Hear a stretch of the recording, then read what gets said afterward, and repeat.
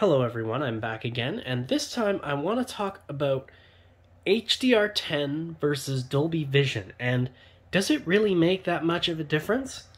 Well, I think it does, but I'll let you guys be the judge. So first, let's play this game in HDR10. And just make sure I closed it out, and I did. So this is first in HDR10. With the latest update to the Xbox, now you can play games in Dolby Vision, although the titles are very limited, be it Ori and the Will-O-Wisps, Gears 5 being among them, and Gears 5 is one of my favorite demo showpieces, so that's what I'm going to use. So let's start with HDR10 first, what we all have grown to know, and just as the norm. I'll be pointing stuff out as we go along.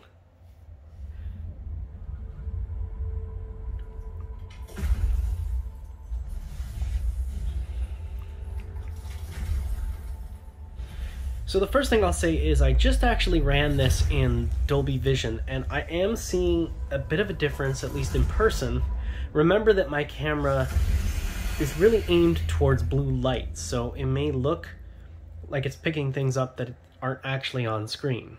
Now, that being said, what I can glean from this is some differences already. Just gonna load up my campaign as usual. We're gonna watch the first cutscene in this game.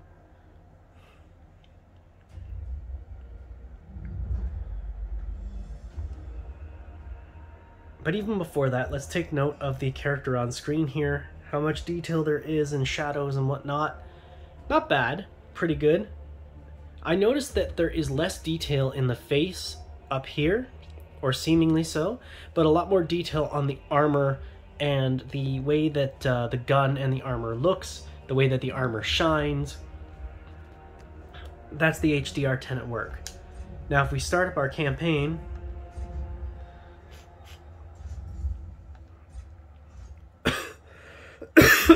pardon me guys. Now I notice also that there's a little bit less detail in the ground here, I think, but I'll let you guys be the judge of that. We're gonna skip that and that.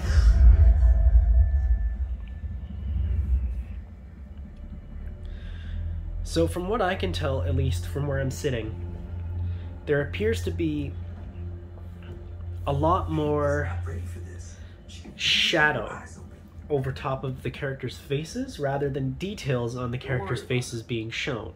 You'll notice with the shadow and the blue light.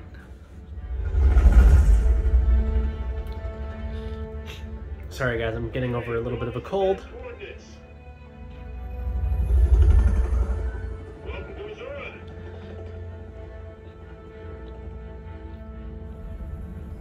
So the first thing we'll notice again is a lot of shadow on the face, blue light shadow right there. Not as much detail on the face itself or the materials in the gloves. When's the last time you slept? Last night. So lots of detail on the light, but not on the character's face itself. Nightmares? Does it get better? It gets tolerable.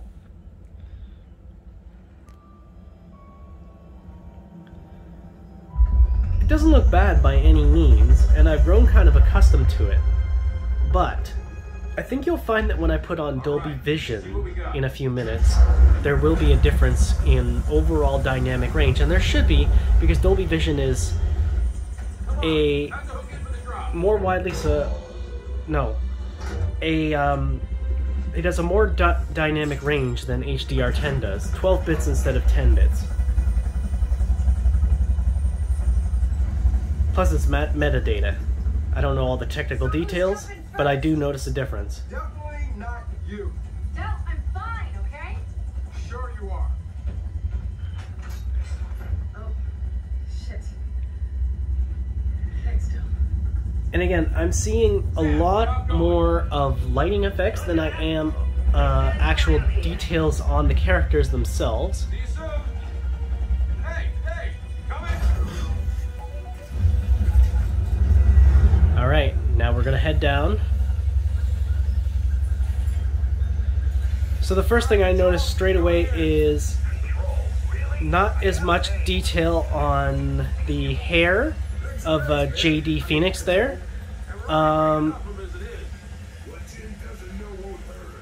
could be wrong, but I think more details was revealed in Dolby Vision.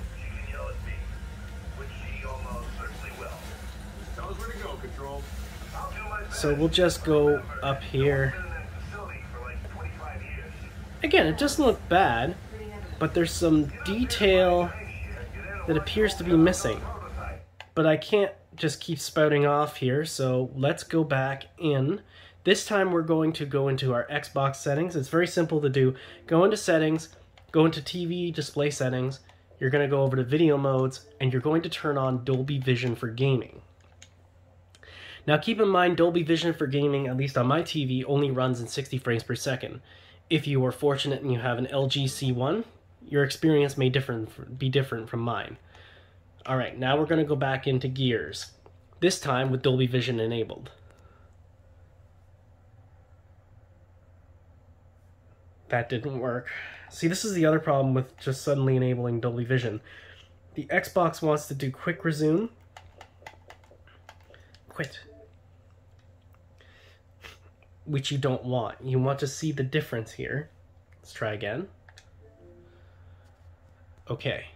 I think this is going to work now. Look for the Dolby Vision logo up in the corner. There it is. So there's your proof. And look how much more clear just even that opening screen is with the ice. How much more dynamic range there is around the ice and just what's beneath the ice. It's quite something.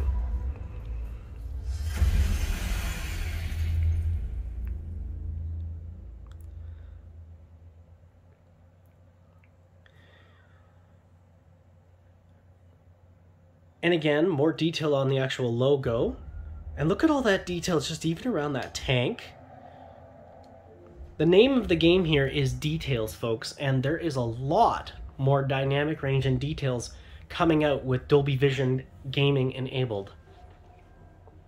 It's actually... You wouldn't think it would make that much of a difference, but it's pretty crazy, to be honest. Now take a look. We can see more detail in her face, in her eyes, and still get the amount of detail on the armor with even a little bit of the light as well. But if that wasn't enough proof, let's go back into our campaign. We're going to start from the same cutscene, exact same conditions. And look at that, even just that screen. Look how much more detail is in the ground here when Dolby Vision is enabled. You can see the pathway leading into that light. Previously on Gears. Skip this, skip that. And again, look at the detail in the face and just the dimples on the face. There's not as much shadow masking details on the face, and the way that the blue light reflects off the face is much more realistic, and even the reflection of the sunlight here. And look at this, just the animations of the two characters are much more detailed. Look, we can see the pores in JD's face there. Okay, we're almost at base coordinates.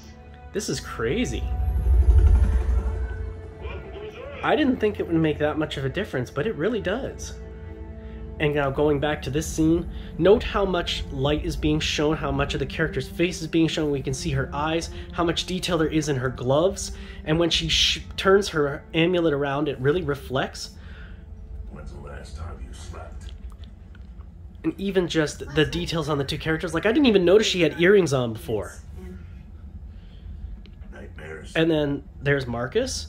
You can see the grays in his beard. They really are shown a lot more prominently. It's tolerable.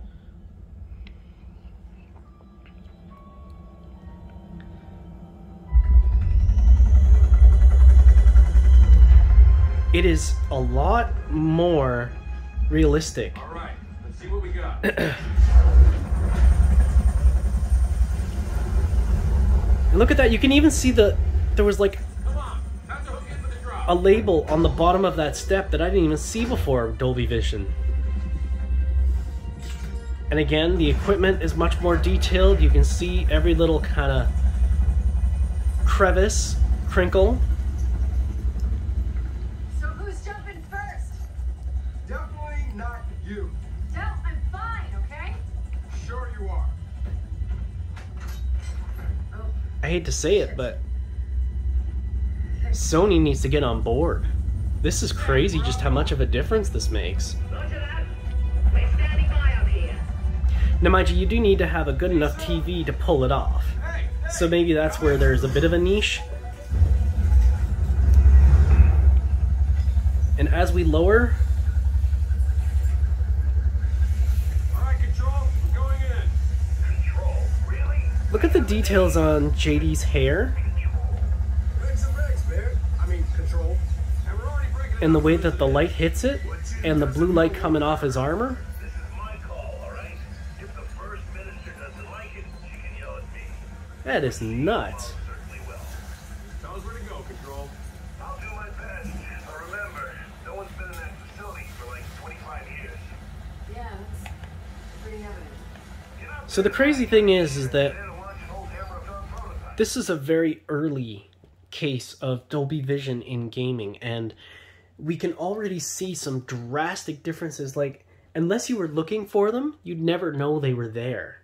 But once you see them, you can't unsee them. And there is details which are being shown in Dolby Vision which are not shown in HDR10.